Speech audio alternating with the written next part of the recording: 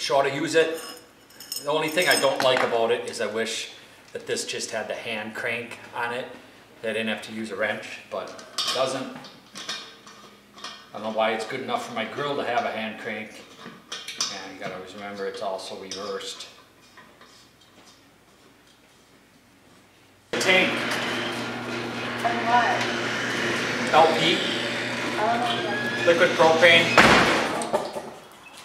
Adjust this a little bit and you'll hear the gas flow.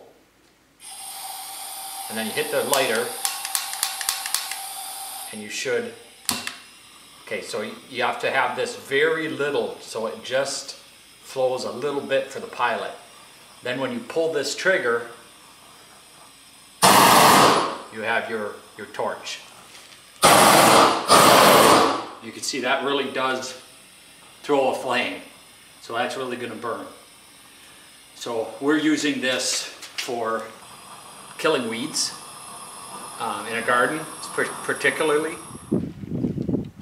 Just a little bit of flow. There's the pilot's on. It's hard to see in the sun.